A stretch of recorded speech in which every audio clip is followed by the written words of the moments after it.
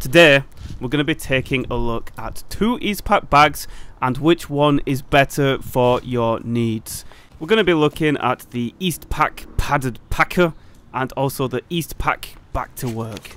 Now these two are quite similar in form and function, however there are some minor differences. So first up, we're going to be doing the swag check. All of the things like the dimensions and the literage of the bag is nice to know, but the first thing really is how good does it look.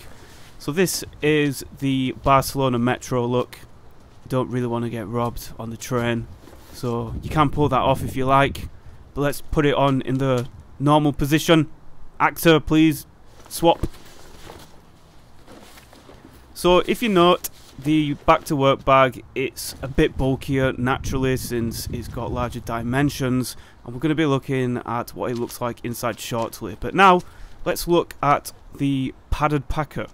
Believe it or not, this bag is 12 years old and I used to wear it every single day. So the 30-year warranty that Eastpak offers definitely holds up. I cannot believe this bag is still going strong after 12 years.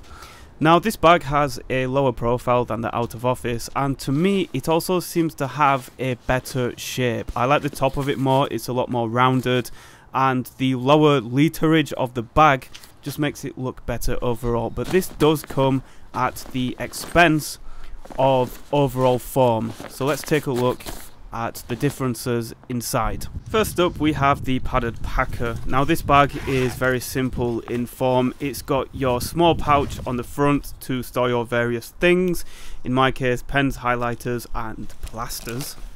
And the main compartment is just one big open compartment. There's nothing else in there, no folders or flaps, it's just one big open compartment. Now I haven't opened this bag in years, and to my surprise I found a bottle of vodka and a bag of change.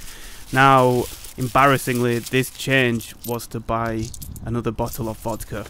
Times were hard during COVID, and I'm proud to say that I no longer drink.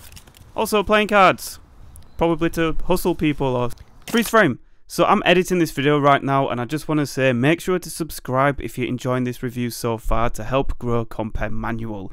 I'm trying to make some good reviews that are interesting to watch, and also I'm an affiliate marketer for Amazon, meaning that if you buy the bags from the video description, I get a kickback at no additional cost to you, which will help to get me an office space so I don't have to film outside anymore. The name gives away the purpose of this bag, Back to Work. The front compartment is a lot sturdier and bigger, so I keep a notebook in there, some chewing gum, and also some pens, I believe. It feels better, and it's got more space in there.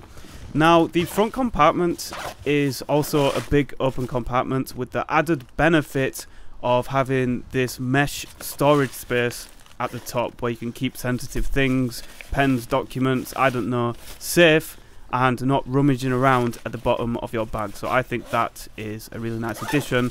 And finally, the greatest part of this bag is if you have a laptop. There is a second storage space located at the back of the bag that spans the entire dimension of the bag, and that is a space where you can store your laptop or some document folders. Now this is a ThinkPad T480, I believe it's about 13 inches, and it very comfortably fits in there. You can also fit up to 15-inch laptops in this bag. Here are the technical specifications for the Back to Work and the Padded Pak'r. Now my personal opinion on these bags is that they're brilliant. They last a very long time, and there's always a bag tailored to your needs.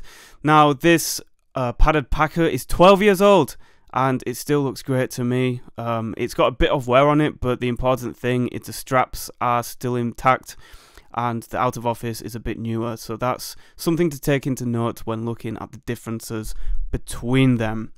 So which one would I recommend? Well, the depth of the Back to Work is 25% larger, and it has the laptop pouch, meaning that if you're just wanting something to kick about in, you just want to throw some cheap things into a bag, I would recommend this bag here, the Padded Pak'r. But if you're working in an office or something like that, you've got a laptop, you've got important things, and you don't want the laptop rattling around in the Padded Pak'r because that's what it's going to do in an open pouch, then get the Back to Work. Now, if you just want a cool bag where you throw your stuff in and you're not too bothered what happens to it, the Padded Pak'r is the best choice in my opinion. It's also slightly cheaper. If you have an office job or you're a student, get the Back to Work for the added safety of the mesh pouch and the laptop pouch at the back.